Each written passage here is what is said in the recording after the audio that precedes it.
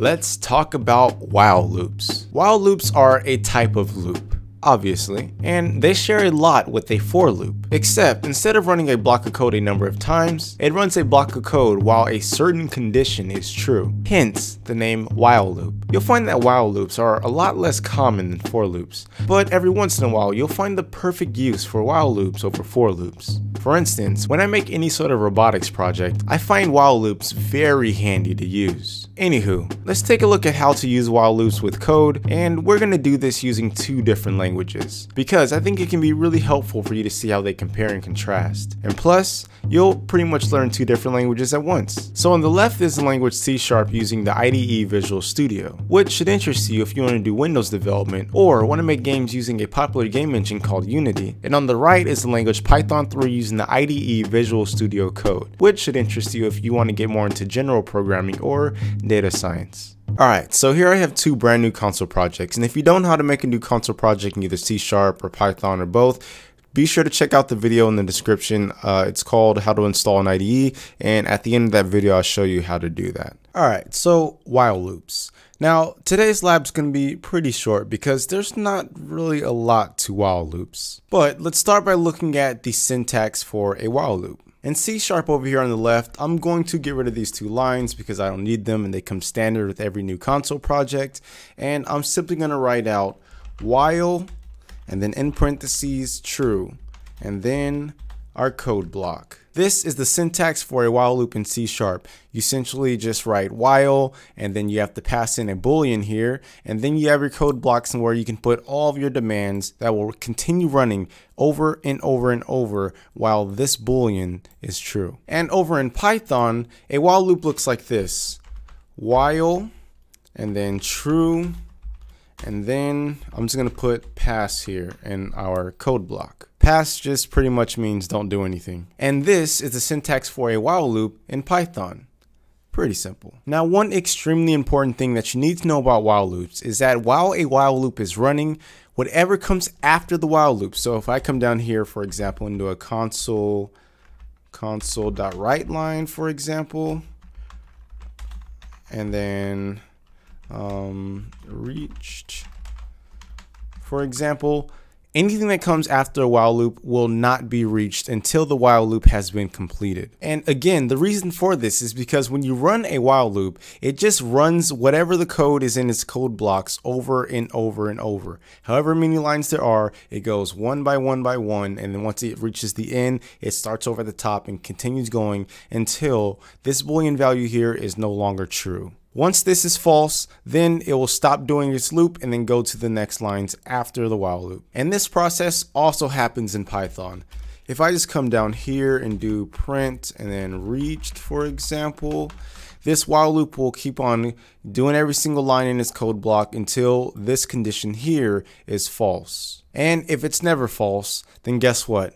This code right here will never be reached. And I can prove that. But first, I need to set up a couple of variables. I'm going to come up here and then I'm going to initialize an integer. Let's just call it a, why not? And we'll set it to equals 0.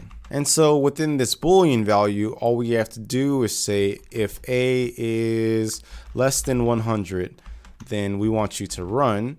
And then every single time that you run, we can simply just do a plus plus, use the increment operator. And then let's also do a console.writeLine and just print out the actual integer value. And so what's going to happen here is that when our main program is ran, it's going to go down the line and then hit our while loop. And because a is less than 100, it's going to run this block of code one time, plus to a, and then write it out. And then it's going to reach the end and do it again, and then again 100 times until a is no longer less than 100.